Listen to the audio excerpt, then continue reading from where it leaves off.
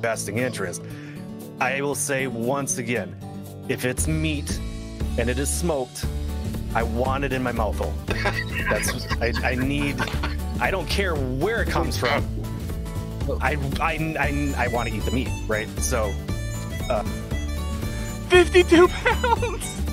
Let's go. Oh, let's go.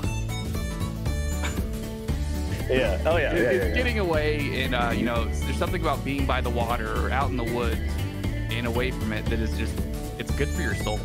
And area, we'll try to target that fish. Or we can also do some drift fishing over this area. You know, put our baits, suspend them 3 to 4 foot off the bottom, and do a little bit of drift fishing through here. I use it a lot on the Ohio River and do well there.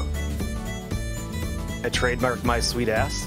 No, I own sweet ass. No, you do not own my sweet ass. No. Oh, Jesus. Oh, my God, you guys, look at the size of that muskie. Oh, my God. Oh, my God. Oh, my God. Oh, are you kidding me, Eric? Come on now. Where's the love, brother? Oh, wait a minute. Ah! Oh, holy cow. My goodness, look at the length on this fish. Woo! Eric, you man. Oh, yeah.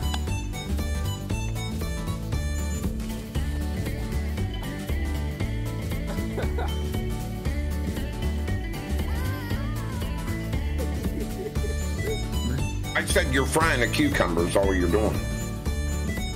deep fried hold pickles are awesome. I don't know how you guys are eating on A pickles. cucumber is different than a pickle. Really, Vexus? You didn't just say that, did you, Vexus? Cucumber What is do you think different a than a pickle pickle. is? It not? I think a pickle is. Pickle is a pickle. No, it's a cucumber. No, cucumber is a cucumber. Pickled cucumber, Vexus? Yeah, it's a pickled cucumber. Hold up. A pickled... No. We're in that 30-ish. 30-ish. It's that 29, whatever. Check that out. Check that out. Let's go. One more cast. One more cast. Yeah, baby. He was so awesome. Look at that hog. Oh yeah. Look at a hog, man. Look at that rock man. Just move your hands below the camera and rub it real quick, and then. Yeah, because that'll look good. We just Move your hands below the camera That's right. and start rubbing. rubbing the fish. Oh my God. No, I ain't gonna do this. This is not gonna work. Someone.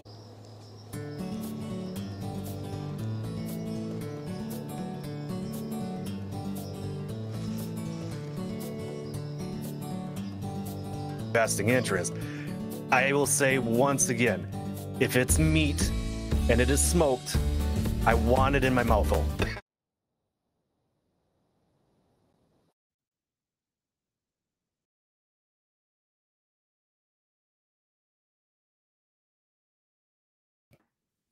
What's up, everybody? Evening, everyone. Evening, everyone. Chief, how are you? Fish How are you Stacker, how doing? are you? Wondrous, wondrous. It is Sunday night. We know what that means. It is cast and camo time. Welcome in, everybody, to your favorite Sunday night show. I have another awesome guest tonight. Some of you are going to know who it is. Some of you are not going to know who it is, which is the beauty of it. We're going to start out with a couple housekeeping items, as always. Don't forget, give us a subscribe on YouTube, Cast and Camo TV. Subscribe and like and comment. Send it to all your friends. Tell them all about us. Wait a minute. What? You just okay. That's right. So I was checking. Yeah, that's right. You got to we're get in the it. snap. We're in it. Let's Yep. do this. I'm loving it. I'm down for this. For everybody watching on YouTube or listening to any other platform, we are live every Sunday night on Cast and Camo on Twitch. So we are live right now. So you might hear us talk to people that are in our chat that we're interacting with. We'll do our best to call out those questions and to make sure that you understand that that's who we're talking to, so you don't just think we're pulling things out of our rear ends. But check us out if you want to watch us live, we're on Cast and Camo on Twitch every Sunday night, 7 p.m. Central Time. Don't forget, we are brought to you by Texas Select Seasoning and Carolina Bass Co. Cast and Camo as your discount codes. Use Cast and Camo for your code and get 15% off both companies. Great stuff. Recap from last week. Last week we had Greg Weller from the Minnesota Dark House and Angling Association. We're about to get some cold weather here in Minnesota this week. Yeah, it's a beautiful thing. We're going to be in the mid-teens for about the next 12 days straight. It's going to be great. Just out on the lake Friday, 63-degree water temp still. I was like, it should be way colder than that right now, but it's 63-degree water temp. I'm like, no wonder everything's going off. That's gross. But we're going to be making ice, and that means for me, I'm hopefully in the next handful of weeks on the ice fishing or spearing or both. Who knows? So ice is going to be forming. Another thing I was going to bring up, a lot of great deer hunting pictures, at least being posted in my Discord. I think Chief's Discord as well. Everybody's shooting their deer. Everybody's posting their pics of their deer. We've got a bunch of new people streaming on Twitch hunting, which is for me super fun and exciting. And whether I inspired people or not, I hope I did, and I think it's great. And I hope to see more people out there. And yeah, Christine is processing all the deer that everybody's shooting except for me. Yeah. So great to see. Anywho, is everybody ready? What are we going to talk about tonight? Should we talk fishing? Should we talk about custom rods? I think we shall. Let's talk to Andrew from SCR, Southside Custom Rods. Let's bring Andrew in real quick. Get that all set up. Look, we've made it this far without any technical errors, so I think we're winning. Oh, yeah, we got made. we are winning. There's Andrew. Andrew, good evening. Happy Sunday to you, What's sir. going on, guys? I'm jealous of your cool backgrounds. Yeah, your background's way cooler because it's a bunch of cool stuff that none of us have or will ever probably have, or be able to even do. Like I don't have the capability. My hands are not capable to make things. They just can't do it. Do you have turkey feathers on your wall and a nice boat sitting back there? There's rods. Come on, we're in the right place. That's right. Look at that. Yeah. So for everybody that doesn't know who this is Andrew. Andrew does also stream on Twitch. Andrew K_SCR. Maybe Sarah, can you give Andrew a shout out? Yeah, I do have !SCR that brings up Andrew's his Instagram, and it brings up his merch, so you can check those out. I don't think I linked to his Facebook, but if you go to his Twitch page, Andrew K_SCR, you can get to all of his good links. So welcome, Andrew, and let's talk some custom rods. So the first question that I have, how old were you when you built your first rod? Oh, geez. 34? No.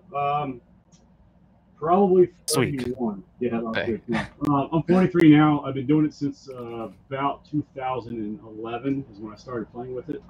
And the way I'm sure the way I got into it, right before our drum season. Typically, our drum season is end of September, beginning of October. And that's when our big bull reds, or we don't call them bull reds, but the big redfish, they come out of the Chesapeake Bay, and if the wind blows the right way, we're pushing them on the beach, and we can, catch them on the beach and stuff. And right before the season, I think it was 2010, I broke a rod. I exploded casting shark fishing. I cast a chunk albacore, and it blew up. And talking to a longtime friend of mine, a guy that kind of got me into drum fishing, is basically, what am I going to do now? I'm down a rod, blah, blah. He's like, you need to go see Uncle Ronnie and get a 1509. And I was like, what the hell is a 1509 and who's Uncle Ronnie? And Uncle Ronnie was a local rod builder that had been building for like 45 years or something ridiculous like that. And he actually passed away a couple years ago, unfortunately. But But I went over his house with my buddy Mark. We, you know, his shop was very similar to mine, just a little more dungy and dusty. But you know, watching him, he was working on a rod and watching him spin it and everything else is very fascinating to me. And I've always been into like how things work. And I bought a rod from him, and I started hanging out there, and one thing led to another, and then I started building rods there. And then after my divorce was finalized in 2012, I moved everything to my living room at my house, and made it officially a business in 2014, and been building rods since then. So. But this is not your main job. We were kind of discussing that earlier today.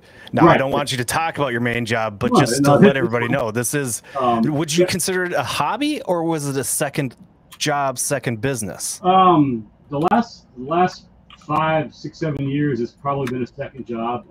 I've slowed down a lot since I've had my second kid. Because obviously, you know, spending more time with the family and everything else. So it's still, I still consider it a second job, a glorified hobby if you want. But I do have a full-time job with a defense contractor, and it's that takes up a lot of my time, obviously. But no, it's fun. But you know, it's paid for everything you see here right now. So you know. That's a bonus. Yeah. How many rods total? If you had, do you keep track? First of all, do you keep track? And if you do or don't, how many rods have you built total overall since you started? Overall, probably close to 500. If I had to make a guess. Wow. I don't do it as seriously as some of the other guys do. I've got a good friend of mine. He builds several hundred a year. Actually, I know I've got a few friends that build a bunch like that. But you know, they're doing it more as a second job to supplement their income. I know one guy does it full time. He builds he has to build 4 or 5 rods a day just to survive, and that's I don't want it to ever become like I have to do this to survive. You know what I mean? Like it's just I have fun doing it. You know, I mostly do saltwater stuff. The past couple of years I've only done surf rods, pier rods, stuff like that, and occasional boat rods, but mostly saltwater stuff. How long are you say the saltwater rods? How long are these rods that you're making? Generally anywhere from 7 feet to 13 feet. That's a lot of surface area right there. Yeah, we always I've had wolf ram in my stream before, and joking around. You know, this is a rod that he builds. This is one of his ice rods, right? Yeah. This is the butt end of a 13-foot surf rod. So, you know, you can see it's a little different, and I'm gonna do this ice rod. He sent this to me. I'm gonna do it this winter, probably in January, on stream, so everybody can laugh at me because I don't know what I'm gonna do with that little tiny thing. But now most of the surf rods we do are anywhere from 9 foot to 13. Most of them are 13 footers for throwing 8 ounces in a chunk of bait or 10 ounces in a big chunk of bait and stuff like that. But I want to pause for a second. Let's go back to the ice rod, because that was going to be one of the questions I had written down. And I knew you did big rods, and I kind of laugh when I hear Austin talk about his ice rods. He's not talking about an actual ice rod. He's talking about a rod that I would probably use on an everyday basis because it's just shorter than all of his SCR rods. But how different actually is it to make an ice rod, say that's 36 inches at the longest, compared to a 13-foot? Is it the same?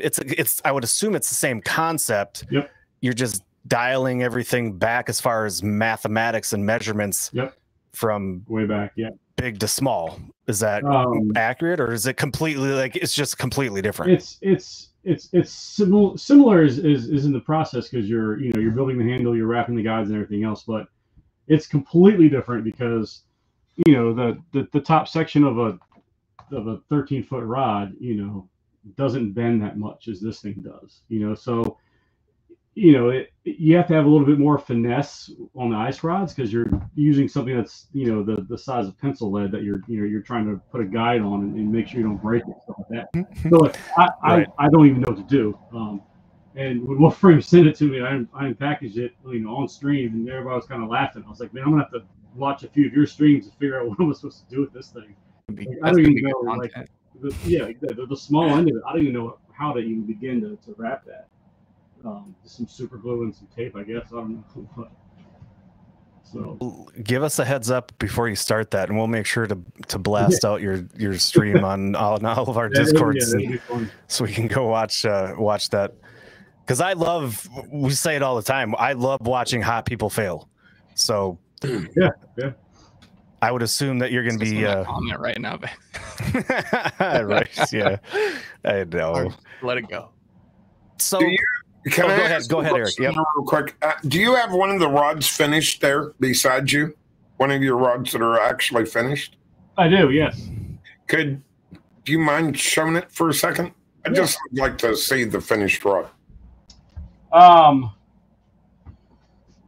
Next question is: do you make catfish rods? No, no, I don't want to do that to him. This is this right here is this is an 8-foot rod for cobia in a boat, something that like Fineo would use. And actually got to call the guy up and tell him it's done. But basically the process is I get a blank, and the blank is just what it sounds like. It's the blank. So this is a blank right here with nothing on it. And they make there's many manufacturers, every shape, size you can imagine. And then we depending on what the specs are, we put everything together, put the guides on it, build the handle out, whatever. And this thing right here would have no problem catching a 90-pound cobia on the beach. Well, I was going to ask you, what do you use as your handle? So most of the surf rods we do and the cobia rods, we're using shrink for the handles. So we either use like cork tape to build up the bottom of it, or we're using shrink. And this is, when I say shrink, it's like heat shrink. If you're familiar with electrical work, you can use it to, like, when you solder wires and stuff, you can heat it up or whatever. But that's what it comes in. It comes in a bunch of different colors, lengths, and diameters and everything else. And then we will put this on a rod and shrink it down to whatever size we need. So just as an example, I know I keep walking off frame, and I apologize. You're good. So this is you need one of those new things that follows your body all over the place. You got to get one of those. That'd be bad. I wouldn't be able to walk off stream pick the nose. But basically, like on the surf rods and stuff, this is the diameter of the blank, and we depending on what color shrink they want or whatever, you put the shrink on, you use the heat gun, you shrink it down, and that's all you need. Really. Okay. Sometimes we'll put yarn or cord or something underneath of it, sometimes tape to give it some texture and stuff like that. But for the most part, that's all we're doing on the surf rods and some of the cobia rods. Now, well, you got the rods in your hand. Do you do like decorative wraps to them too, or have you gotten into that area? You just, I know some people are really big on decorative wraps, and some are just we do functionality. Hold on, I'm looking for a rod. It's in the garage. I don't have it with me. We do. And the chat was asking to see a decorative wrap that you've done. Christine wants to see your fine threads. Christine wants to see what? Fine threads. Fine threads. My fine threads. So I do most of the rods that I build are plain Jane. There's a lot of people around here that do basic chevrons or scale wraps and stuff like that. And it seems like everybody who wants to be a rod builder does the same type of thing around here. So this is one that I did. This is actually Fuzzy's rod that I need to finish. And if he's watching, I apologize. But that's just basically multi-axis chevron. So I'll do stuff like that if the customer requests it. Most of the time I don't do anything, but I've got a business partner, and he does the really, really fancy stuff. And he's one of the best on the East Coast. But that's something he does. And that's all individual threads. Awesome. There's so many different patterns and everything else. It's absolutely bizarre. But he's OCD enough where he can sit down and he does it. And that's very time consuming.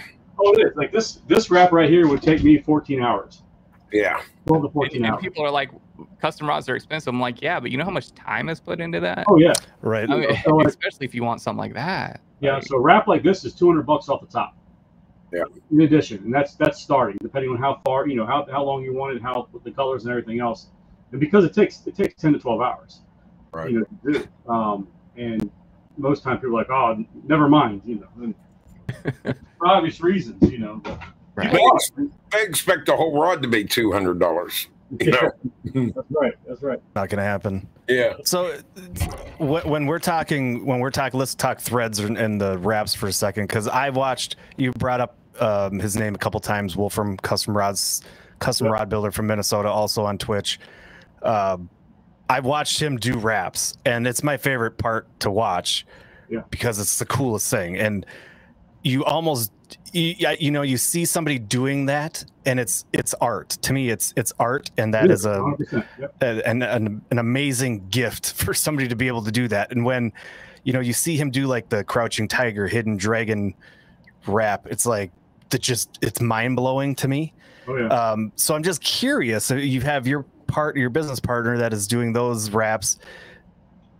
Now, I don't want to start a fight, but if you're going to compare somebody like him to somebody like Wolfram, how close are they? Are they like, is that a special breed of guys like Wolfram and your business partner that can do those super special wraps? There is a special breed of people that have the patience for it.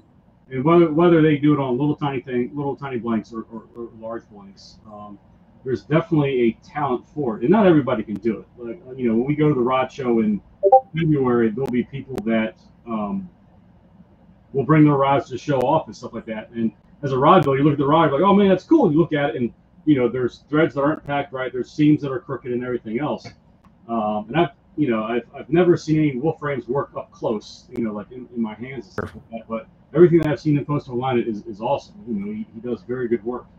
I've got one of his rods I can vouch. Yeah, and I respect him for that. If he's streaming and I'm not super busy at work, I'll hop on and watch and stuff like that. He's been on my streams, plenty of times and stuff. We always kind of joke on each other because, like, the butt section of the surf rod I'm building is the size of the rod that he's, That's true. That's true. He's a good dude. I really like his work. I'm really excited to build this little, or break this little ice rod. I don't want to break it, obviously, but I'm excited to do that. Question is it like the rod building community like very tight? Is there like a big organization or one place where you all meet up somewhere, like on Facebook or on the interwebs somewhere? Or there's a bunch of different groups. COVID ruined it, in my opinion, because everybody and their mom wants to be a rod builder. And I could probably count, and I'm not, I say that kind of half jokingly. I don't do the rods full time, so it's not paying my mortgage, so I'm not that concerned with it. But in this area, within just since 2020, there's probably been at least 24 rod builders that have popped up, like, oh, I'm a new rod builder, I'm gonna make my living like this, and then, like, usually a year or two they disappear because you realize you got to build a lot of rods, and those guys, it's fishermen that don't want to wait or pay the money to have someone build a rod for them, so they get into it and, like, oh, this is easy, I'm gonna make some money, and they build some rods for their friends and everything else, and then they realize, and I've got a good friend of mine who got into it a couple of years ago, full-blown business and everything else, and this year, like, he's looking at the money that he brought in, the time that he spent, and everything, he's like, dude, this isn't even worth it. I'm like, now you know why I don't do it full time. It's one of those things that, like, if you have the time to dedicate to it, you don't sleep. I mean, if you're one of those people that can run off 2 hours of sleep, you'd be perfect for it. Right. Piggybacking off everyone and their mother wanting to do it. Now, I'm sorry, I don't know if you were going to ask this or not, but if there was someone out there that wanted to, like, not have a business, right, but they're, like, interested in maybe wanting to get into building their own rod, isn't it expensive, like startup? Like, say you just wanted to get the equipment and build your own rod. You could do it probably for, I haven't looked recently, you could probably do it for about $150. Not as bad as I thought it was. So a lot of the wholesale, the distributor sites, Get Bid Outdoors or Mudhole, you can go online, you can buy kits, and it'll be a hand wrapping kit, but you can get the thread, you can get the finish, you can get all the parts you need. You can buy cheap blanks.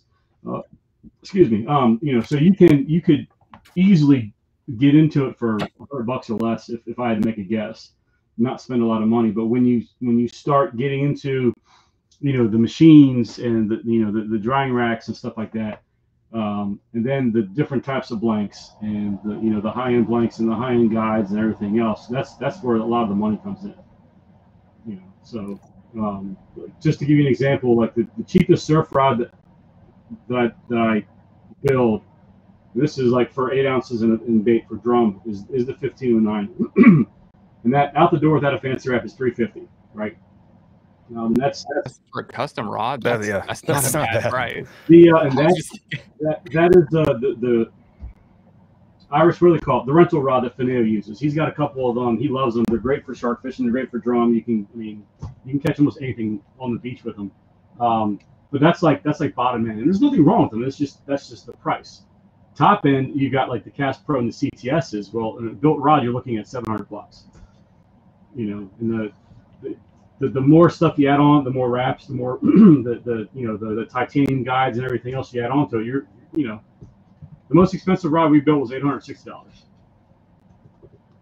And that was a 13-foot Cast Pro. I mean, that's a lot of money for a rod, but to say that that's been your most expensive, I don't think that's completely asinine or ridiculous. No, and that was exactly what the guy wanted. He wanted Virginia Tech themed. He wanted a giant decorative wrap. He wanted titanium guides. He wanted this color, this color, this color, everything else. So, if you want to pay, yeah, you can play. That's fine. You brought up the rod that you were just talking about, where Austin is using it for both sharks and other fish. Do you make specific rods for specific fish? And that was also one of the questions from somebody in chat as well, of like tuna rods, swordfish rods, or are those types of rods interchangeable? Let me try to ask my question more specifically or better. Like if I come to you and say, I want, like in my head for my fishing, if I get a custom rod, it's I want a 6'8" rod, medium, heavy, fast action, and I know what I'm going to be using that for. Whereas y'all on the coast and the ocean, and it's all sorts of different fish, right? So that rod that you're talking about can be used for sharks, but is there a better option for tuna or swordfish or sailfish or anything else? Yeah. So when you start getting into the custom rod building realm, normally you're building your rod for a specific reason, right? So talking tuna, there's 30 to 50, there's 50-pound class, there's 50 to 80-pound class. You've got 80 to 120. Depending on what kind of tuna you want to target, then you pick a blank, you pick the materials, the guides, everything else. For surf fishing, so when I go to the beach, I've got at least two heavers, and a heaver is the long rod, a 13-footer that I'll throw 8 ounces in bait. I've also got I got an 11-footer that's rated 2 to 5 that I can throw big plugs with. I can throw poppers with. I can throw a snag hook with. I can throw a little bait rig to catch bait with. I can throw a puppy drum rig with it. If I know Spanish mackerel or big bluefish are around, I'll bring a 10-footer that's I built specifically for throwing metal, sting silvers and stuff. So when you start, one of the most common questions that I get as a rod builder is, how much for a custom rod? I'm like, well, what do you want to do with it? Right. I could build you a bass rod, but it's going to be what I think is a bass rod. It may not fit, it may not be for throwing 2-ounce swim bait for, California largemouth or Texas largemouth.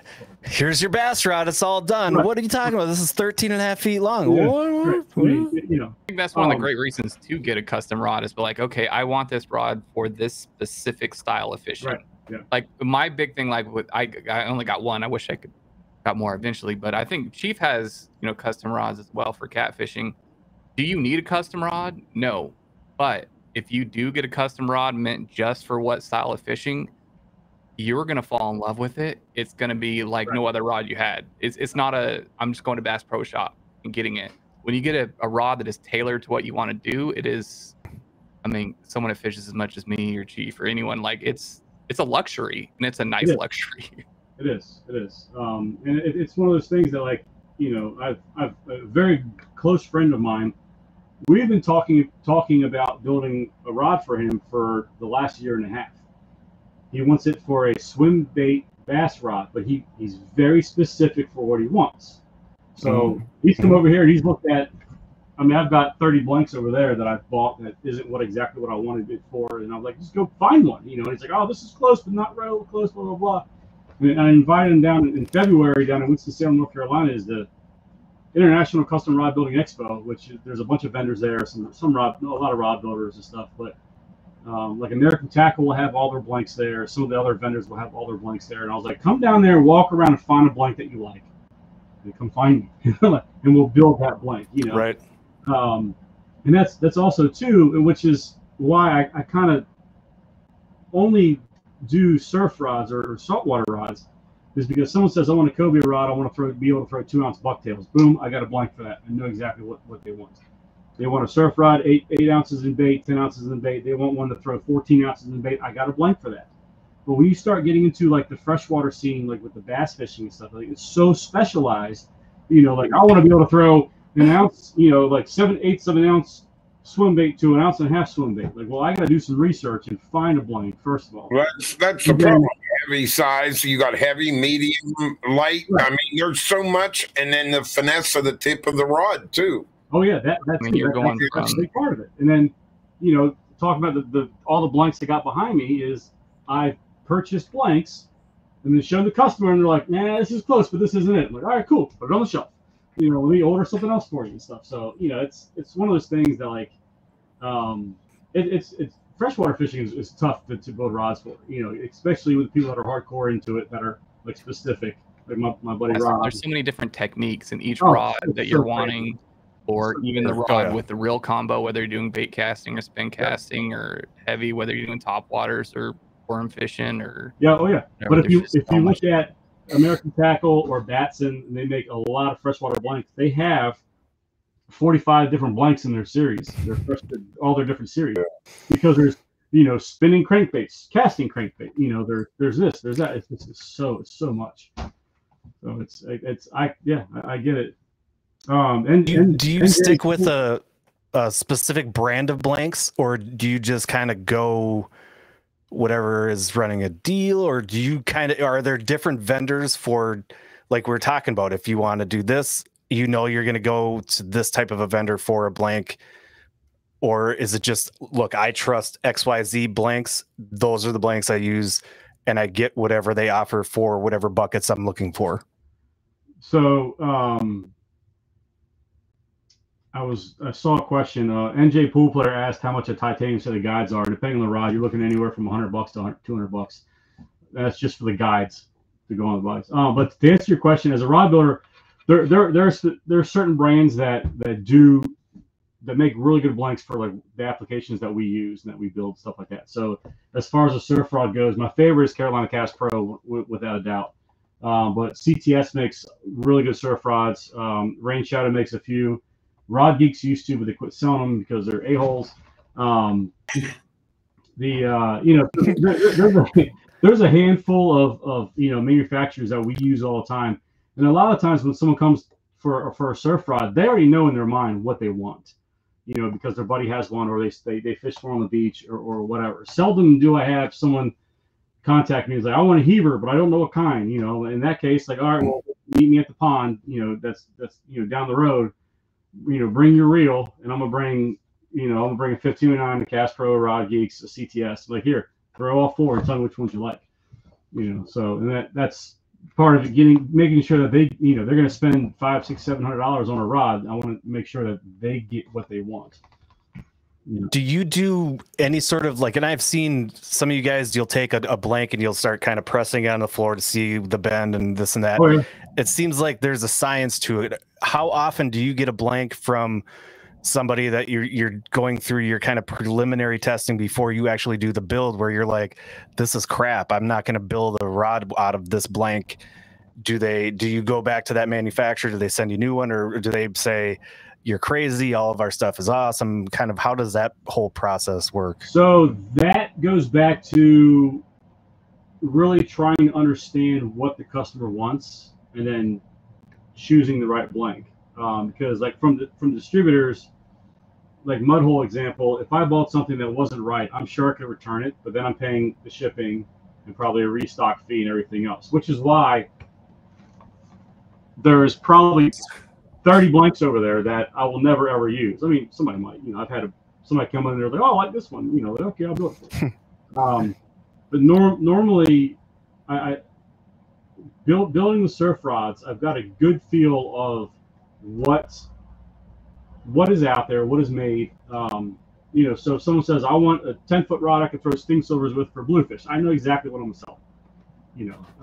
If they don't like the price, then I've got a few other things that I can, I can try to pitch to them and stuff like that. But one of the brands I mentioned, Carolina Cast Pro, I'm really good friends with the guy that owns the company. And a couple of years ago, 5-6 years ago now, when he was coming out with his Gen 2 blanks, which is his next generation blanks, I got to test some of the prototypes. And I met him down in Hatteras that fall, whatever. And this is probably 5 years ago, maybe 4. He was like, check this out. There's a new Gen 2 13-foot 6-10. I grabbed it, shook it. I'm like, nope. Handed it right back to him. He's like, what? And I'm like, I don't like it. Too soft. The tip's too soft. He's like, okay, all right. He's like, what do you think about this one? I was like, and I gave him up, he went back and made modifications. So I'm not the only one that said that too. But at the rod show, and I go down there and I work the rod show in February down in Winston-Salem. I work the Carolina Cast Pro booth, and I do that because I'm very good friends with Tommy Farmer. I don't get anything out of it. I go down. You talk about fishing for 2 days. Like, how cool is that? He pays for my food. He pays for my hotel. It's phenomenal. It's awesome. I love it. But it gives me a chance to walk around all the vendors, and I can look at blanks. I can feel blanks. So, like, if Fineo came to me and says, hey, I want a cobia rod that can throw, not 2 ounces, but 1 ounce. I'm not going to build him the rod that he's been using for the last 10 years. I'm going to go look at the blank that's 1 power less and flex it and look at it and see, like, I think this is going to work. I got to turn my heat down. Yeah, it's getting hot in here. This is a hard work, man. I get it. It was 60 degrees when I walked in earlier.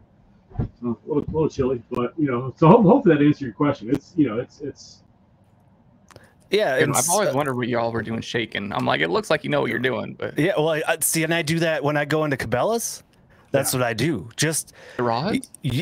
Look, when you go golfing, you got to wear the funky pants and the cool stuff because you look like a golfer, right? Same thing with rods, man. You just go into Cabela's, you take the rod, you shake it, you put the tip on the floor, you bend it a little bit, and everybody else in the store is looking like that dude knows what he's doing.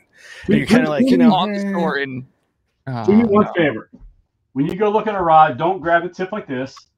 Don't do this. That's an unnatural bend. And you can break the rod that way. If you want to see how it flexes, ceiling or the floor. Yeah. As a rod, please. Because that's the worst thing at the rod show. You have a bunch of rods there, and someone's like, you're like, oh. And if you're in, Cabela's or Bass Pro and you do that, just turn around and leave. Yeah. Well, I mean, a big box store, you could do that if it breaks. Right. Yeah. Junk. Not a custom. Let me ask you something. Going back to the handle of the rod that you're holding with, do you ever use parachute cord on your wraps? You do. Yep. I found catfishing that seemed to be one of the best ends for a rod to hold on to when you're catfishing. That is talking like 550 cord. Yeah, you're using parachute cord. Can you show me real quick? Like, if it's what I'm thinking of, I mean, the Army. 550 cord. So, this is wrap it several times. It's a lot of knife makers use paracord as the handle too. Let me tell you, that is probably the best handle I've ever used from my rods that were built for us for the show. Right there, what he has in his hand. I love it. I believe that. Is it because they're not like slippery, or are they? Because not slippery at all. So the paracord thing started on the West Coast. That's a huge thing in San Diego, Southern California.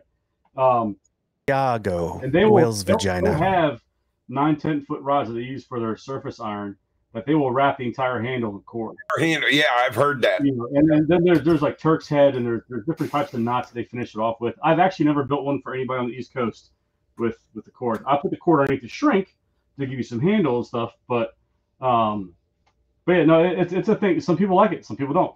Now I've also done. I've had a few people. You're probably not going to be able to see this. This is 3M safety walk. Oh yes, so I've heard of that too. It's very similar to like grip tape you put on a skateboard, but it's not. It's rubberized. It's not like the metal stuff. Like in my opinion, if your hands are wet, like you're fishing Hatteras Point, it's raining, or you're in the surf zone or whatever, this is gonna tear your hands up. But I've had people come to me like, I want this on my hand. I'm like, all right, dude, whatever. I've never had a rod built with the handle, but the parachute, I've got 5 rods that were built for me with the parachute cord, and I love it. Yeah, that's a big thing out west. That's a real big thing out west. Matter of fact, those rods were built. 2 of them was built in California, and 3 of them was built in Kansas City for me.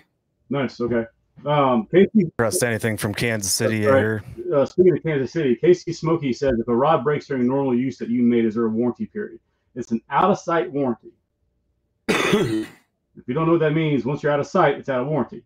I'm kidding. So normally, it really depends on what happens with the rod when the rod breaks.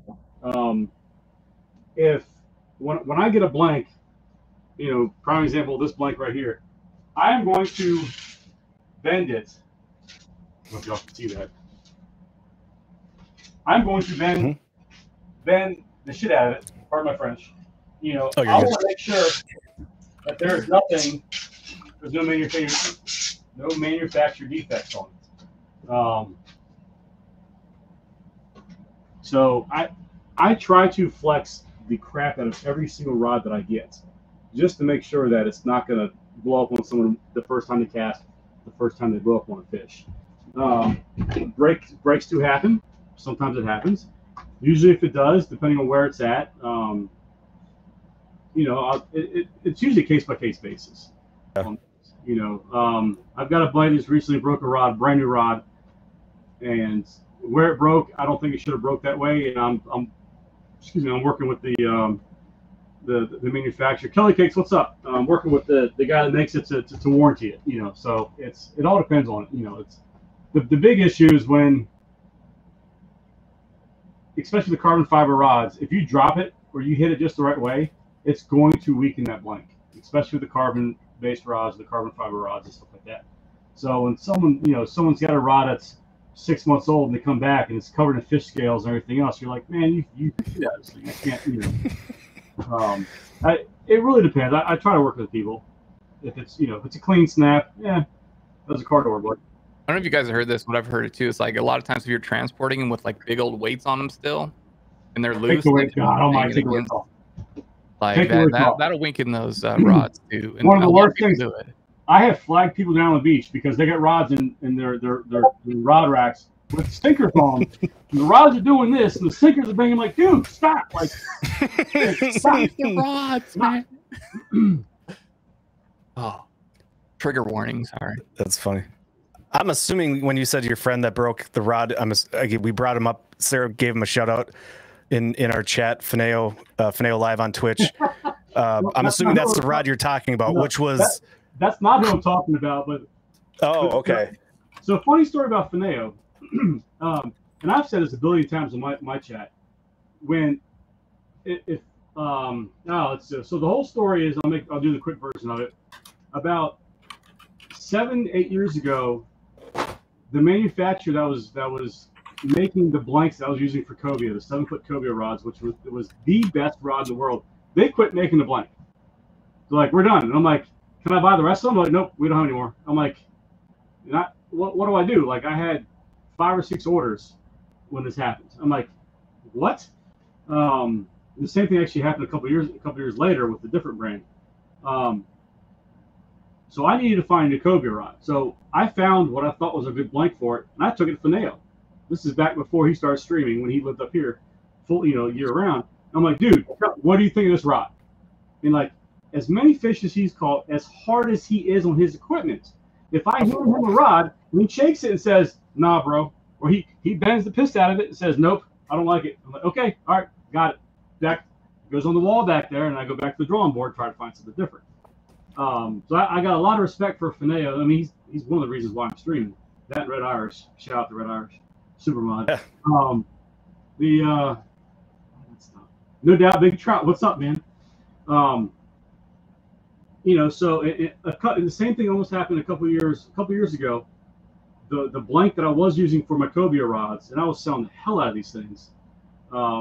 They're like, "Oh, we're out of stock. We won't get any until September." And this is like June. I'm like, I've got order for like 9 of them or 8 of them or whatever it was. Like, our cobia season's from like June to September. Like, I need these blanks. Like, what do I do? And I called my buddy at American Tackle. I'm like, "Hey, man, this is what I need, blah, blah, blah." And he was like, "I think I got a blank for you." He sent me 2 of them. And I built 2 of them for Fineo and gave them to him. He still has one of those today that he fishes with.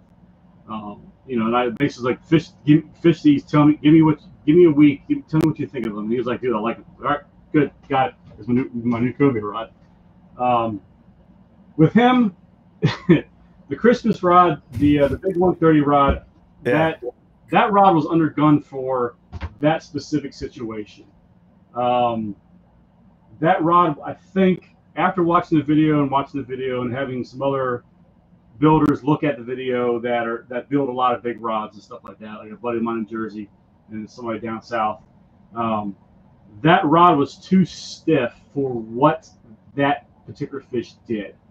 And, you know, because of the bent butt, the fulcrum point, it snapped right at the fulcrum point, and it shattered the hell out of it. I've actually got it somewhere here, and I think I got a lead on a blank that will be better for it. I just need to do some more research on that. But yeah, if you want to test the blank out, give it to Fineo, 100%. Oh, for sure. I mean, it's not the easiest on equipment that I've seen. No, I mean, here, you think this rod works? I don't know. Let's go catch a 600-pound grouper today and let's test it out. It's crazy. Well, let's just catch 10 of them. Why not? I mean, yeah, pass the test for 1, but now let's catch 6 more. Yeah. Meanwhile, I'd be sitting in the boat going, I'm exhausted. I couldn't even catch a bluegill right now. Oh yeah. And he's catching 4 or 5 groupers out of the John boat. The dude's something else. Yeah, he keeps telling me, he's like, "Whenever you're ready to come down and get wrecked, let me know." And it's like, literally will wreck your soul. I think it'd be one of the greatest days, but also wrecked. Oh man, that's just I've known Fineo for a real long time, and that's actually how I met Red Irish, and that's actually how the whole stream thing started. I found out he was streaming. I knew he'd moved to Florida, but I don't pay much attention to social media these days.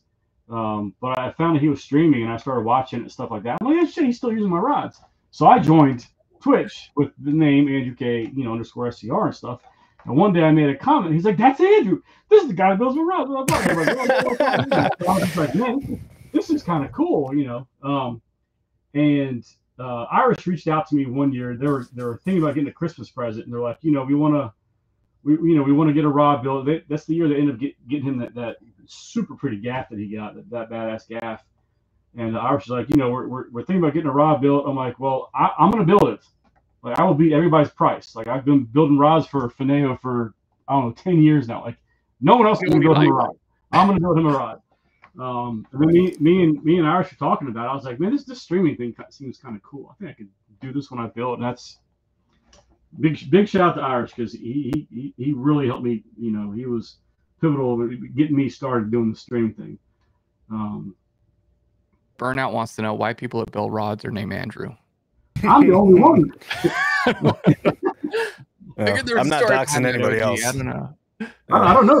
Do I know any builders named Andrew? I don't think so. We're not going to bring up names because I don't want to. I don't know if that person wants their name out there, so I'm not going to bring it up. So we're going to move on. I have a question regarding. Cool.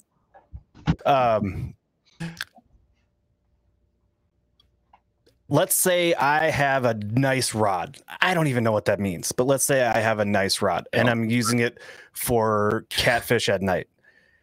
I can't see my rod tip, but I need to see my rod tip. So I'm going to go find some fluorescent glow-in-the-dark tape, and I'm just going to wrap that tape around right below the eyelid on the tip of that rod. Am I changing the definition of that rod and how that tip is going to work just by adding a little bit of glow-in-the-dark tape? If it's a little piece of tape, no, not at all. If you're like wrapping this much of it, yes, you may be changing it. But I would tell you to get a glow stick on it instead of tape. You can go on Amazon and buy like the glow stick bracelets that like use on Halloween and stuff like that. Get the yellow ones because neon yellow, or the chartreuse yellow, green, like the bright green or whatever.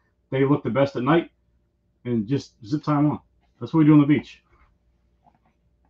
I don't have any of my rods in here. But we legitimately will take a zip tie. I'll take a glow stick this big and zip tie on top of my surf rod. That was a legit question because when I was with a bunch of people and we were doing catfish, I was with Soggy Wonka Customs, and I literally could not see my freaking rod, and it was driving me insane. Of course, he had his rod that was a glow-in-the-dark rod, and I'm using mine that was. That's why I use my black rods. Yeah. Oh, yeah. Right. I didn't have something cool. So I'm like, okay, how can I see my freaking rod without spending $300 or $400 more for a glow in the dark rod or a blacklight rod? I'm like, what if I just put some tape on the tip?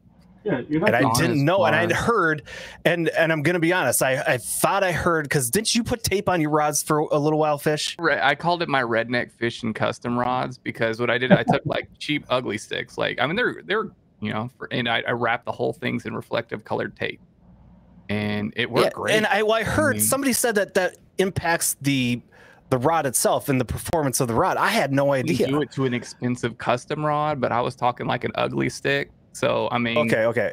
I legit didn't know. It legit worked, and I've caught tons of big fish on it. I mean, so I wouldn't ruin a really good rod doing it. The answer to that, right? So this is the tip of your rod. You put a little piece of tape on there. You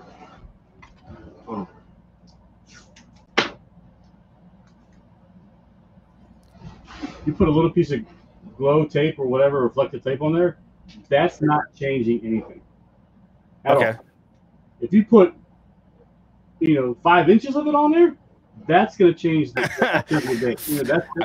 rod. I mean, I get no F's. It worked. It looked cool on screen. I mean, what's wrong with 5 inches? First of all, what's wrong with 5 inches? There's nothing wrong with 5 inches. Okay, good. That's what I've always been told. They make the little glow tips that are about 2 inches long that have a snap that snaps right on the end of your rod. It's very simple. You can buy them in any sporting goods store. Y'all getting rated. JB Fishing coming in on the raid, welcoming everybody that's listening outside of Twitch or watching outside of Twitch. We're doing a Twitch thing. We got a Twitch raid, so we're going to welcome everybody in. Thanks for coming in. Inappropriate time to come in, but talking about my 5 inches in your rod. That's funny. Yeah, put earmuffs on JB. yeah, right. Well, thank you so much. Now, going back to like the size of the rods, and is there I'm not going to use any of the correct terminology because I don't know any of the correct terminology. That rod that we're talking about for Austin that snapped. I remember seeing not eyelets, but it was like rollers. Yes. Is there a certain size rod where you graduate from you don't get to have eyelets anymore? It is absolute requirement to have those on there? A lot of it depends on the type of guides you put on there. If you buy the high-end guides that can withstand the heat that, an explosive run from a 300-pound bluefin tuna or something that, can handle, I like putting the roller guides on anything that's like over 80 pounds. If they're going to be using it on stuff that is like, that'll have those expensive, those explosive runs and stuff like that. For what he was doing, that's exactly basically it. What he's doing with it, with those stupid grouper, grouper has to be like a rod builder's nightmare. Just they're just going to destroy equipment. It doesn't matter the best. I mean, it can be the best equipment. You're just going to. I called my buddy up. I was like, so I got a buddy that vertically fishes for a 600-pound grouper. what rod do you recommend? He just kind of laughed at me. He's like, the biggest, fattest, strongest one you can find. I'm like, well, I've got one. I'll build it and see what happens. Well, it blew the F up. So, you know. And it didn't break. It blew up. Like, it shattered that thing into a gazillion pieces. It's horrible. But. So, NJ Pool Player is asking a question that I actually had kind of written down, but I'm guessing he's asking for a friend who that friend might also be named NJ Pool Player. But the question is, how long is the waiting period? Like, if somebody wants to order an SCR rod, they see what you're doing, they love you, you're handsome, you make good stuff, your logo's pretty cool. I want to order a custom rod from Andrew. How do they get in touch with you to do that? What's the wait time? And are you taking orders currently? Depending on what kind of rod it is, yes. NJ's wait time is about 3 years. So, we've been talking about it.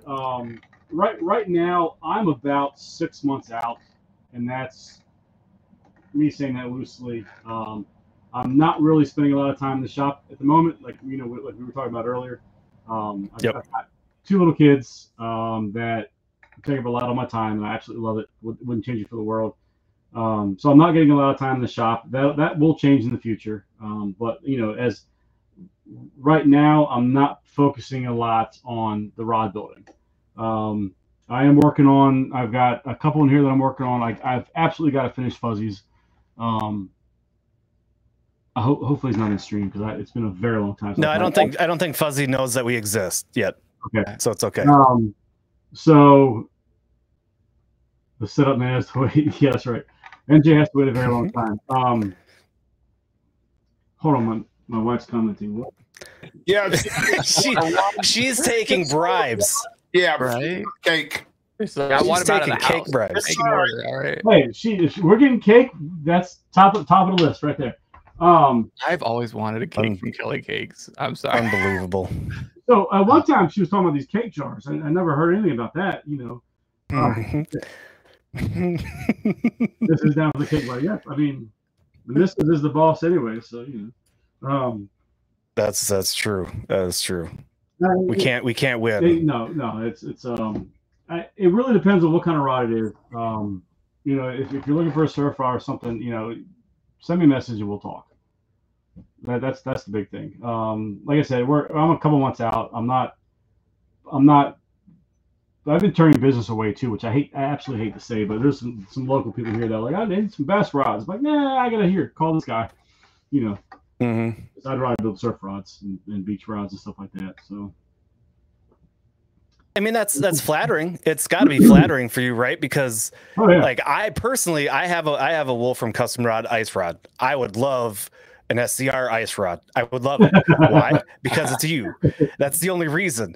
Let me build a couple first, and I'll build you one. Yeah. But that's if I'm you, that's flattering because they want an SCR rod because it's an SCR rod. It's not that they're just a friend of yours. No, they want your product, and that's got to feel pretty awesome. It's very humbling to, you know, I've had people contact me like, yo, you know, so-and-so's got a rod, so-and-so's got a rod. Because I ain't going to anybody else. I want you to build me a rod. Like, it's very humbling to see. And it's also humbling to go to one of our fishing piers here locally where you know, during drum season, there's 75 rods lined up. You know, and you look, you're like, oh, I built that one. I built that one. Oh, I built that one too. Like, I built that one a long time ago. And who owns that one now? You know, it's a really cool feeling. Or you go somewhere and you see someone wearing a shirt. So it's like, like, I know that guy. You know.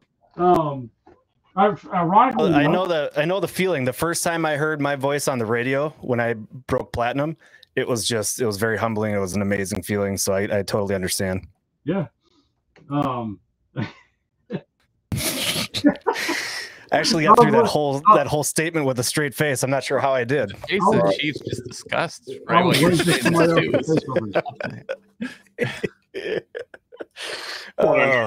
the heck do you get a cake out of a rod? I mean, that cake's going to be a $300, $400 cake, and I live 2 hours from the woman, and I can't even. You have to talk. I'm gonna have to go back and rewatch this and see what my wife is wheeling and dealing here. Oh, you've already lost 4 rods for one case. Oh yeah. Yeah. Her and her family love fishing, so chocolate and chocolate. I'm good with it. So yeah, exactly. Yeah, it's just going back to the brand, whatever. So my buddy Rob was down in Florida for work, and he was somewhere, whatever. I don't know if it was a tackle shop or what, but he like walks out and looks, and there's a truck with an SCR sticker on it. He's like, "Hey," he's like, "SCR." He's like, "Do you know Andrew?" The guy's like, "Yeah, I know Andrew." the guy lives up here, and he's done a bunch of work for me and stuff, cabinetry work and stuff. But he just happened to be down there fishing the same time my buddy Rob was down there fishing. You're like, "Yo, hey," oh geez, but it's I don't know, it's very humbling to see people recognize the brand, to see the brand out in public and stuff. It's fascinating, man. It's wild. It's real wild. I can't even imagine. I think it's cool. I'm gonna throw you a curveball. Solo, what's up, man? DB, what's up? Sure. Have you ever considered making something not a rod? Poke you. Okay, that's not what I was thinking, but okay, I was thinking more like you're a hunter, right? Yeah. Could you make a shooting stick, a monopod or a bipod Tripod. In the same manner? Or a tripod, whatever. I'd go for a tripod immediately. If you could make a tripod, I'm coming. This is a curveball. I'm throwing you completely out of your realm. But have you ever considered making things like rods, but not rods? We did a walking cane one time, which was a giant pain in the ass, because it didn't come apart. And so I don't want to tell you what we had to do to rig up the drying machine. So the biggest issue with doing stuff like that, and yeah, it's very possible. Like people do pull cues. I mean, essentially, this could be a pull cue, the bottom end of the pull rod. The problem is spinning it, right? So. Oh yeah.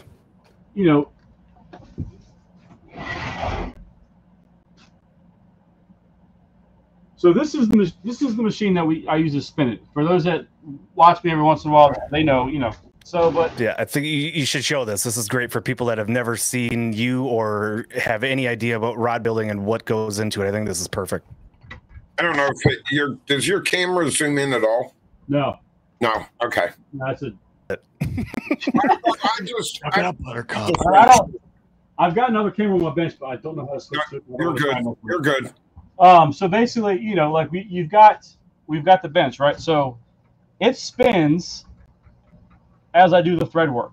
Sometimes I do the hand wrap stuff, but I have to be able to put whatever it is. I have to be able to put it in here, and then once it's done in here, I've got to be able to put it in the drying machines. And so basically, once we wrap the guides, we do a 2-part epoxy. It's a finish, and that's what we coat the thread work on. And once you do that, it's a self-leveling finish. It has to spin for at least 2 hours. I like to do 3.5, 4 just to make sure. But you got to be able to spin it, and that's the hard part. And that's the issue with people starting off building. I can teach you how to make a cardboard box, cut V notches in it, and you can wrap a rod like that.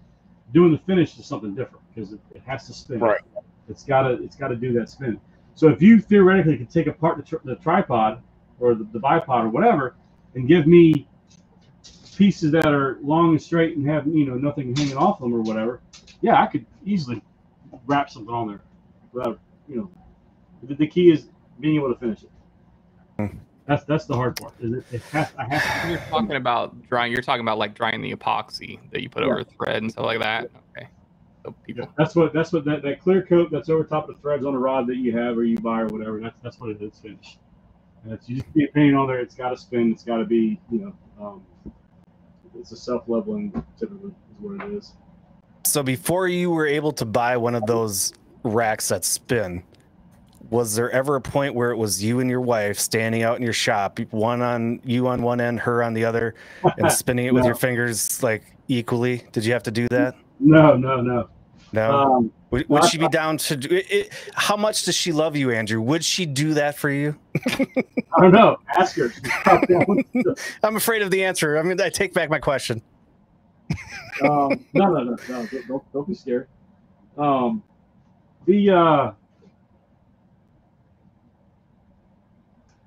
NJ, to answer NJ's question, it's a specific type of finish that uses the UV light.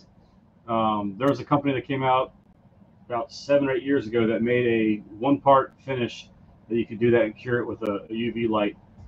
Somebody bought the rights to it and all the equipment to it, and they never did anything with it. So I don't think a UV light would work with the general finish. No, so when I first started, like I said, I was building at the guy's house, but when I decided to do it myself, I bought some cheap drying machines off of eBay, and they were rod drying machines, and there was, it was really, it wasn't anything complicated. It was basically like an 1.5-inch PVC cup with plastic screws, 3 plastic screws in it, attached to some sort of slow RPM motor that was 110 volts. And that's what. And I had a table in my townhouse. My guest room had a collapsible table, and I had like 4 or 5 drying motors on it, and that's where I did all the drying. And then downstairs in the living room, right off the living room was the dining room. The dining room was kind of had like an open floor plan. That's where I had the bench set up, and it was basically another table, another collapsible table with another little table next to it, and I had everything strapped to it. So the first time the wife came over the house, she's just like, "The hell is this?"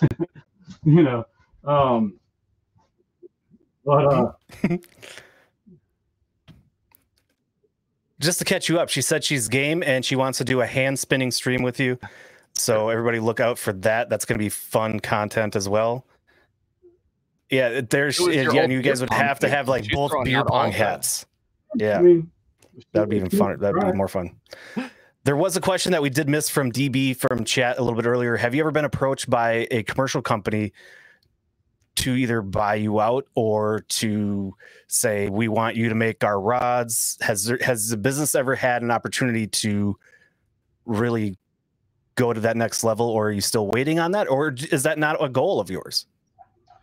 So real quick, NJ said that if you send beer, bourbon, you could also jump up in the list of bills. That's why you work with small businesses. If it's beer, it's either a hazy IPA or a stout. Dark, heavy stouts is what I really like. I've been approached twice by people that were importing a specific manufacturer, and they were like, "I want you to be our dealer in the Hampton Roads, the southern East Coast area." He's like, we'll give you great deals, we'll give you blah blah blah, whatever. But the caveat was always like, you can only sell our brand, right?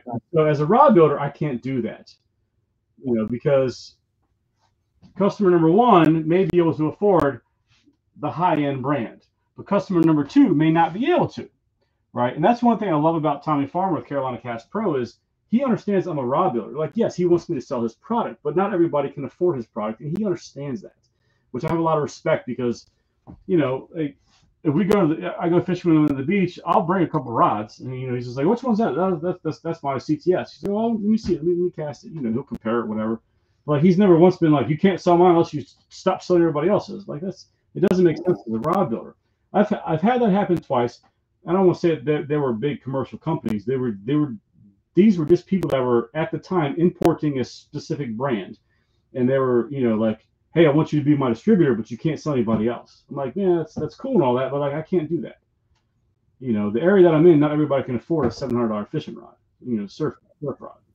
You know what I mean? So it's just like, but aside from like, no, I wouldn't sell it to anybody anyway. I don't care if the guy offered me. Well, depends. But, yeah, careful what you say. Yeah, it's tough. I own a patent on this logo.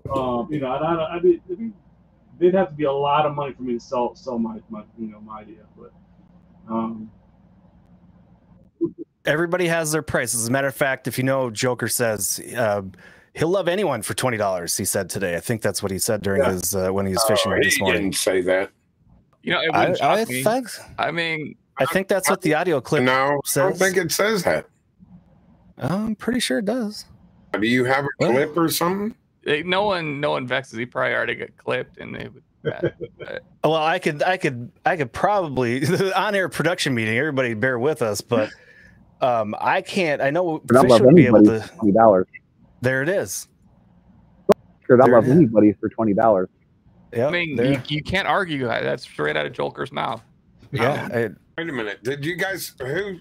Where'd that come from? I heard Chief say some pretty crazy things as well. He's For streaming. the record, I love anybody for $20.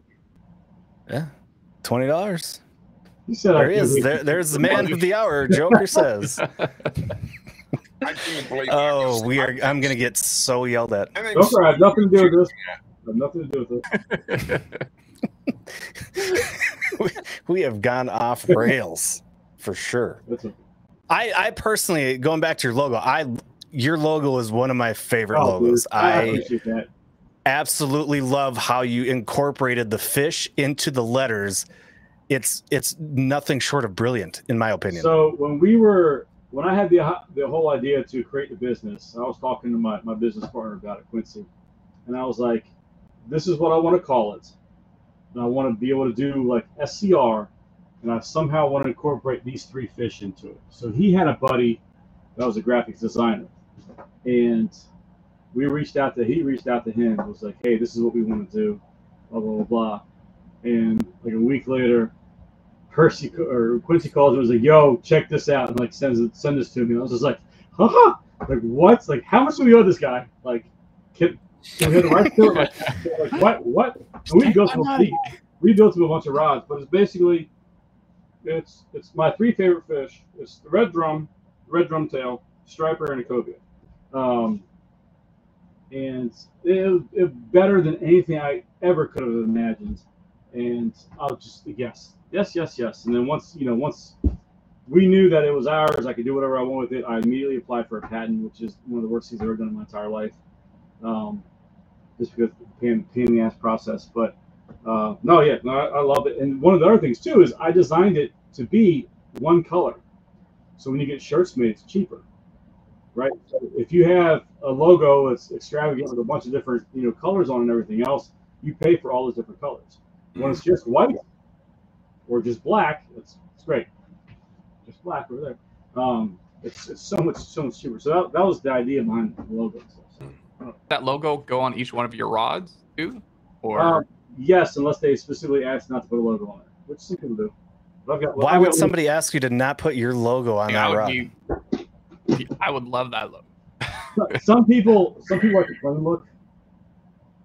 So if I do one, it's all black. They don't want, whatever. I'll put a black sticker on there, and they usually don't see it. I would say sorry, not sorry. You're getting a logo on it. Chief, what kind of rods do you have? I would love to know the custom rods that you have right now in your arsenal for catfish, and how they may vary, whether it's rod type, size, length, whatever it might be, compared to what Andrew might be making for, say, a cobia rod. Most of my rods are from anywhere from medium heavy to heavy, and they're about 7.5 to 8 foot long. Okay. Almost every one of my rods, and they're all special built. I have rods that cost $1,600 that I'm using that were built in California. In Kansas City. They're really expensive rods. I don't know why I didn't pay for them. God gave it to. So to you, I mean, they got free advertisement on the TV show, so that made it kind of nice for them. So, yeah, and they sold a lot of rods off of them. I just think for catfishing, depending on what you're fishing for, if you're fishing for channel cat, then I would say to get a light to medium rod heavy, for a medium to light rod. If you're going to get something for, blue cat or flatheads, and you only have an area that you got medium catfish, 20 pounds at the max, then I would get medium to medium heavy. If I'm going after big blues, then all mine are real heavy. Every one of my rods are very heavy, pretty much. All mine for catfish are swapped out to medium heavy ones, but they're specifically designed for catfish for catching those monster ones. Yeah. But I don't fish in like rivers or anything. I fish in lake. If I was fishing like somewhere where there's a lot of current, I could see the heavy. I just can't justify it for all the lakes. I can't wait till you get one of them big catfish that take you down in them trees when you're using one of your light rods, because that's when I'm going to sit on your stream and say, I told you. Yeah. It'll be fun. It'll be fun. It'll be fun for you. I might cry, but it'll be fun for you. Yeah, I've cried many a times. Believe me, there's been a lot of times, and that's with a heavy rod. But Andrew, if you try to keep them back, that's when you usually get into trouble. So, when you say, let's talk about your heavy rods. What is the weight rating on them? Like, how many ounces are they rated for? I think the reason I ask is when you look at a rod blank, it'll be 7 foot, 7.5 foot. It'll be medium heavy, fast action, but there's always an ounce rating. It's rated for 3 to 8 ounces or 2 to 5 ounces, and that's, as a rod builder, that's my first question is, well, how many ounces are you going to throw? Because I can get one that's rated 1 to 3 ounces, but it's heavy, and I can get one that's rated 8 to 13 ounces that's heavy. You know what I mean? So like, most of mine are around 13 ounces, 13 to 14 ounces. Okay. Mine are rated for like, because number one, sometimes, now to let you understand this, sometimes I'm using like huge sinkers, because this river system where I'm at in the Ohio River, if we get high water, and if you go out there when that water's really coming up, you can tear up catfish. And you need something to get you down into them trees. Oh, yeah, sure. To get that bait down. Now, you're using a bait like a skipjack head that may weigh 14 ounces just ahead of that skipjack, too. How big are these catfish you're catching? Holy shit. Big. They're not corn dogs. I was just telling Pool Player, they're not corn dogs. They're cobia-sized cats. Catfish can get over 100 pounds. Yeah. Are these blue cats or flatheads? Blue cats. Now, I have caught flatheads. My biggest one's 50 pounds. Woo! My largest blue cat's 85. But I'm going to tell you that when I'm using them, I want a good heavy rod because of the baits that I use. I use big baits. Sometimes I'll put a whole skipjack on and just cut the back of the tail, and it weighs over 1.5 pounds, just that skipjack. Good Lord. It sounds like your rods are more, are they more fiberglass rods, or are they more graphite? Most of mine are fiberglass. I do have one graphite, and I do not like it, to be honest with you. Really? For catfish. Yeah, I do not like it for catfish. No, I do not. I like the fiberglass. It's I can handle it better. Right. Like the 85-pounder that I caught, I had to fight that thing so hard to keep it out of the tree tops. Woo. It was unreal. And it took me like 45 minutes to get that fish in. Honestly, I see a lot of people using surf rods when they're catfishing out by me in the lakes, just so they a lot of times out here, if you're fishing from the shore, you need to cast it a country mile to get into some deeper water. Oh yeah. So I see people using surf rods all the time for catfish out here. There's actually funny you mentioned that, not to change subject from Chief. One of the shows we were working this 3 or 4 years ago, Tommy Farm, we had a guy come up that was from somewhere out, well, I don't know if it was Missouri, Mississippi, or somewhere. He was just like, I'm looking for a catfish rod that I can throw this and as far as I can. And we're like, well, hey, we've got 11-foot 3 to 6 that fits that bill, And the guy was like, oh my God, this is great. He was a builder. They exchanged information, and the guy ended up buying like 100 blanks from him or some crazy shit like that.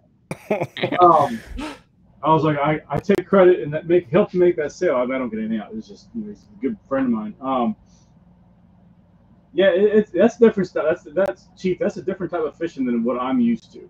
Right, and I know it is. It's just the thing of it is I would rather have the shorter, the 7.5 to 8 foot rod to fight the fish than have a 13-foot. Now, this is just catfish, not your. Yeah. No, I understand. When I'm trying to work them from a bank under my boat in a big bunch of trees because I'll fish right up against it. I'll find the fish on the graph, and then I'll pull up above it, anchor in, and then I'll target that fish that I just had on the side image.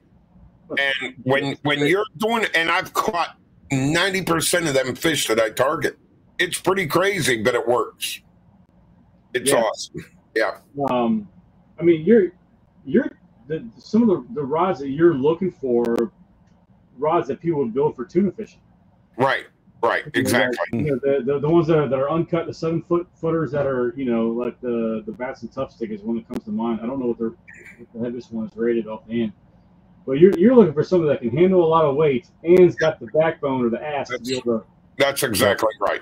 Pull the fish up. So, yeah, no, that's a different. I'd have to do some research on that one to find a blank that I would even consider. Well, what we could do is get you to come up here and fish with me in the middle of winter, like February or March, and get you to see what that's like, and then you go home and try to build. That would be your best way, because I've had other rod holders that didn't understand this, and they came here and actually fished and went back and started building rods. Oh yeah, no, yeah, I get that. And pick up some cake from Kelly Cakes while you're at. You drive right by Kelly and pick up a cake. That's right, Mrs. Are you still on here? I need to go another fishing trip. It's not to go fishing; it's to go pick up the cake, and he's gonna stop. Or fishing. Yep. It's really just to get the cake. Exactly. Yeah. So when you're, I want to talk about red drum real quick. Yes. Have you ever used chicken as bait? No. Would you ever red drum?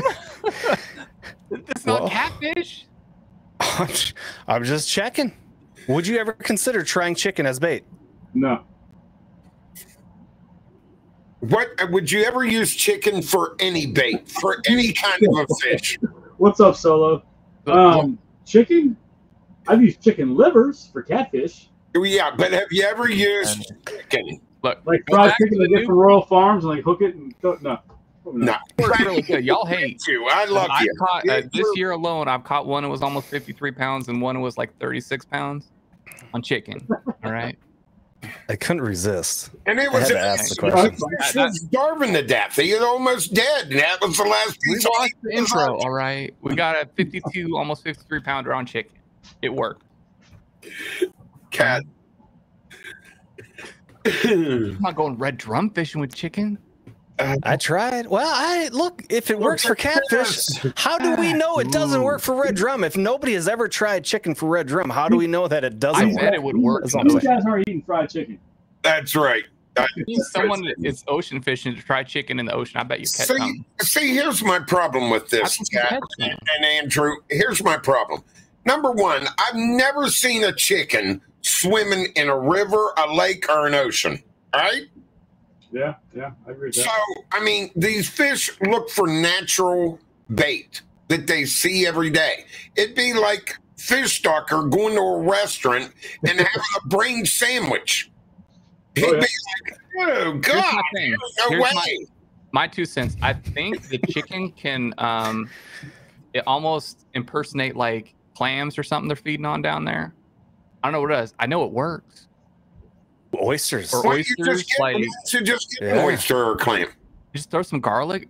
Have you seen garlic down there either? But garlic scent always helps. I don't know why. Yeah, but do you know for certain that garlic helps? 100%. Doesn't hurt. Yeah, but no, I agree. But have you ever tried one with garlic and one without? I've been out, even crappie fishing, and I've been like not having any luck. And then I'm like, I put some garlic scent on those jigs. Fish. That's all the evidence I need. There's something to be said about garlic because they make like the garlic spray, the pen. Yeah. And, like the only thing I've ever actively noticed that like yes, it made a difference were the way the fish hang those speckled trout or spotted sea trout that we have here. But as far as like our big red drum and stuff, I mean they're eating the bait fish in the surf, right? So. If you're catching spot, we're using spot heads. If there's no spot around, they're not going to bite the spot. They're going to bite whatever's around and stuff, which is always a pain in the ass. I just think we can't rule it out We can't rule chicken out as a bait for red drum unless somebody tries it I and need gets someone skunked. to try it in the ocean. I think it would catch fish. Wait a minute. How can I ask? I'm stupid with this, so please answer this. What do you use for bait for your red drum? Either a spot head, chunk of spot, mullet, and like the striped mullet. Sometimes bluefish, depending on where we're at. Sometimes tuna belly, but usually it's spot or mullet up here in Virginia. So you're using dead fish cut bait basically for your drum. Yep. All right. So typically it could work. I mean, I don't know, but it possibly could work. But that's typically in the fall up here, the mullet and the spot are running in the surf. Right. So that's what we're catching. So like when I go drum fishing, I'll have 2 rods and a bait rod with me, and the bait rod goes out first. And God forbid if I catch a sea mullet, aka a whiting, I'll chop his head off, throw it out there. If I catch a spot dead, the head's going out 100%. If there's mullet in the surf close in, I'll throw the net, try to get some of them. But Can you catch drum on lures? You can, yes. The picture I just showed you actually was a 50-inch red drum on a bucktail, a 1-ounce bucktail. Okay. And that was a freak thing. Wow. You typically don't up here. It happens sometimes. It happened that day. Down in Hatteras, when the drummers schooled up, they get them on spoons sometimes. If the schools are close enough. Like swim baits and stuff too. You can, yeah. In the summertime when the drummers schooled up in the bay, and I don't know if I'm sure Fineo ran into this at some point this summer. You'll be out cobia fishing, and you'll see this like acre of just this red blob on the surface, and it's an acre or 2 or more, sometimes smaller, of like 45-inch plus red fish. These red drum. Videos that, and it always blows my mind. So Blacktip H has some really good drone footage of it, and it's mind-boggling. But when these schools are up, if you don't spook them, you can go up to them. You could take this and tie a hook to it and throw it in there, and they will eat it. It's the craziest thing in the world. Anything you throw in there, but people they'll throw poppers, they'll throw swim baits. Sometimes on the Barrier Islands of the eastern shore of Virginia, in the springtime, if you get a good southeast wind day and the water's real clear, you'll see little pods of drum close to the surf, and you can hit them with with lures, bucktails, swim baits, stuff like that. It's a pain getting over to the Barrier Islands. You gotta have a boat, and you gotta play the tides right and stuff, and everything else. I've never eaten redfish, and I've always wanted to. I hear they're very tasty. I hear they're like one of the best. I wanted to cry when I caught my first redfish and speckled trout this past spring, and then ate them. I wanted to cry. It was that good. It's so good. I've never had redfish either. I've never had that or cobia. That's on my bucket list of fish that I want to eat. So Maryland, Virginia, and North Carolina, you can only keep them between 18 and 26 inches. There's a slot for them. They're good. They're very, very good. So these big ones that we catch, these we don't call them bulls. We call them red drum. But there's a running joke with that. Everybody down south, like Florida, Louisiana, like, oh, our bull reds. Like, they don't have horns. They're not bulls. It's a funny thing. But these guys you can't keep. So people are like, you fish 10 hours at the beach till 2 in the morning on a work night for what? To release this thing? I'm like, hell yeah, it's fun. But no, red drum's one of my favorites. If I catch one that's in slot size, it's coming home, 100%. Because the wife likes it, the kids like it. So I won't kill a bunch of them, but I'll kill them. The fight on them is pretty amazing too. Pound for pound, red drum fight harder than any other fish that swims on the East Coast. Right, I want to do it. Definitely. It's not a bluegill on crack, but I mean, they got him here in Texas, but it's still several hours away from me. Dude, it's red drum. They fight so hard, man. There are fish that fight hard, man, but the red drum, they fight. Even the little ones, man. You get them on plugs and lures and stuff like that. You're trout fishing. You hook a red. You know it's a pup. You know it's a pup drum. It's just how crazy they fight. Yep, that's a lot. It was hands down the best fishing trip I've ever had. Was that week in North Carolina by Hatteras? Just yeah. Redfish and trout all week long, baby. It was great. Solo says he can confirm the red fight. What's up, Solo? Yeah, he gets it. We're where in Hatteras were you? Did you go with the charter? We were on we were on the mainland, so we were in the inlet to go out to the Hatteras. I could see Hatteras directly across the water from where we were fishing, if that makes sense. Yeah. Great time. I want to go back so bad. So bad. Oh, dude, it's the right time of the year. It's magical down there. You can get all kinds of stuff in the sound and surf, everything else. OG Burnout says all fish taste the same. Prove me wrong. Oh shit! Oh, I'm OG's sorry. in here I didn't mean to just, say that. oh my gosh. OG in here stirring it up. I'm not even going to comment on that. No, Yeah, I'm not gonna. I wasn't gonna either. I was going to and caught myself. He couldn't even hold his tongue. Yeah, it was really hard. I'll taste the tartar sauce. If you hold on. If you have to use tartar sauce on your fish You're doing it ain't wrong. fresh. If shit ain't fresh, you gotta use tartar sauce. Yeah, that's. I was just gonna say, if you know what you're doing to make your fish, you don't need to put nothing on it. That's right. Anywho, back to Rod's Chief Fish. You guys have any other questions for the one and only Andrew? No, I think it was fun. Andrew, thank you so much for being here, though. It was awesome. Guys. This was great. Fun. I like and everybody go check out, I don't know if Sarah's still around, go check out exclamation point SCR. Check out Andrew's Instagram and his merch. If you like that logo, I think it's one of the best logos I've seen. On Twitch. He's here. And follow him on Twitch. You usually when do you usually stream on Twitch, Andrew? On Sunday nights and when? Usually Sunday nights when you guys are on too. So yeah. So if you got more than one tab, just you know.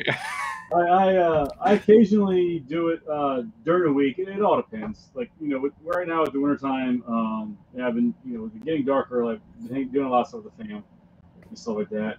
Simeon, I appreciate the shout out. But like I occasionally, like last weekend, I was down in Hatteras with Tommy Farmer, and I tried to stream one night with him.